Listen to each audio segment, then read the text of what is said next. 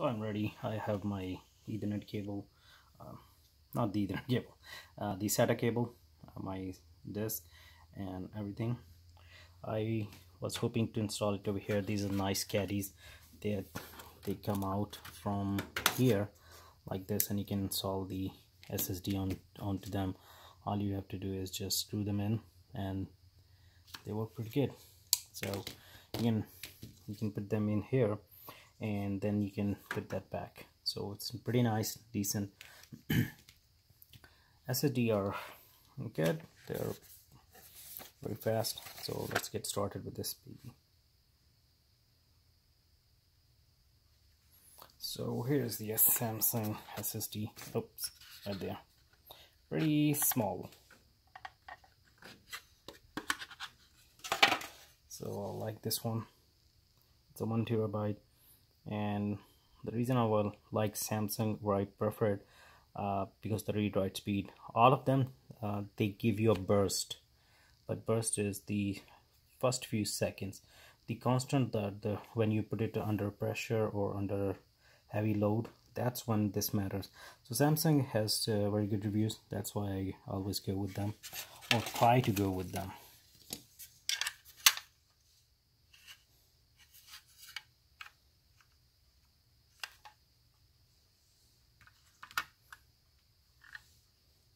Alright, so you can see right here, if I can show you. So this big one, 15-pin connector, L shape, that's your power, and this one, the 7-pin L shape connector, that's your SATA cable, the data cable. So you have to connect them. So I'm going to show you one of the power adapter here that I have. So if you can see right there, if it's shaped enough, you can see that notch right here on this side. That's the L shape. So that goes in. So there's no way you can insert it wrong way, or you can insert the power cable into data cable, because they are different pins. It's a nice safety feature. So with computers, you don't have to really push hard. Gentle pushing is enough. So I'm going to install it in here now. So I want to mention something. My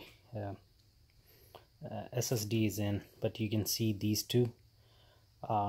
If you have an M.2 stick, on this particular motherboard, and it could be universal for others, these two, the very easy to get one, will not work. Then they get reserved for the M.2.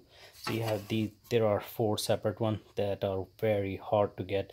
You have to remove this graphic cards, and you have to remove this stick, this port, and then unless otherwise you can find a way. But there are 4. To access all 4 of them, you have to go through the steps of removing the graphic card and this. Oh, my graphic card, it needs cleaning. Alright, so let's go to the next step, where we're gonna power this one up. I'm gonna clean this, and then I'm gonna power this up, and then we're gonna check if it detects my SSD, and does it detect my RAM. Hopefully it does, and I don't have to go through trial and error. Alright, so thank you for watching. See you in the next video.